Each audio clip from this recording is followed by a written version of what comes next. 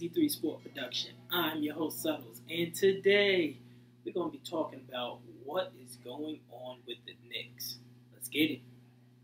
The New York Knicks. The New York Knicks. The last 5 games, they are 1-4. The New York Knicks. I don't know what's going on. It's so frustrating. I don't know what's going on because with these teams, these are the teams that we should have beaten.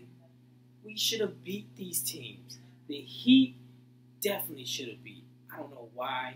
It always comes down to the wire, and we always ends up messing up towards the end against the Heat. I have no idea why. But the Heat, we should have won. The Wolves, the T-Wolves, we had an 18-point lead. 18-point lead. Then it was also 13-point lead. And they let them come back and win the game by 1. Oh my God, that was so heartbreaking. And then the Mavs. I don't know why. Why were people scared to test KP?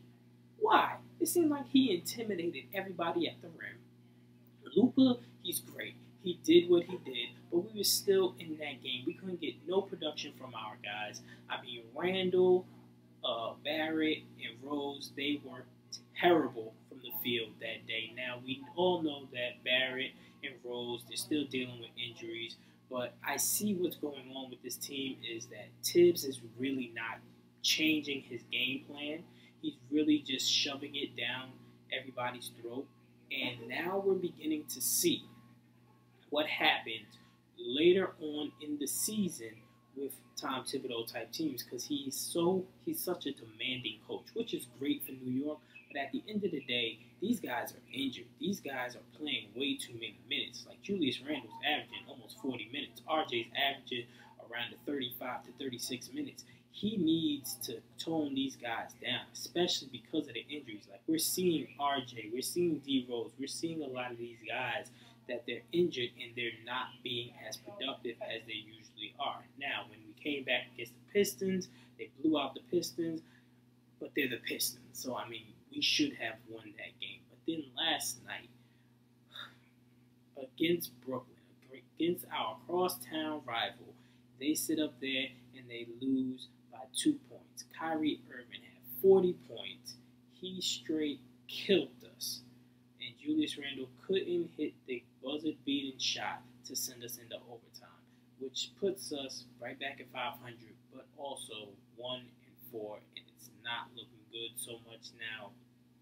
This team is overachieving from the jump. Nobody thought that we would even be in the predicament that we're at right now. We thought that a lot of fans and a lot of analysts, they all thought that we was going to be in the 8th, 9th, even the 10th seed, playing for that play-in game just to get into the playoffs. But we're sitting at 6 right now. We got Boston Celtics coming up. This season, we have been very good against Boston. We have been owning Boston this season. Now, I'm not going to take that and run with it because we're on a very bad losing streak right now.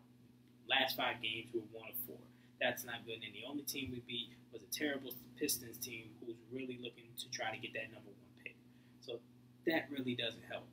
We need to start to play better ball. Guys need to begin to get a little bit healthier. I think when we get healthier, that's when we'll see the better brand of ball being played. But at the end of the day, I see that Tibbs really needs to change his game plan. He needs to switch up the rotations. He needs to be interchangeable with the things that he really wants.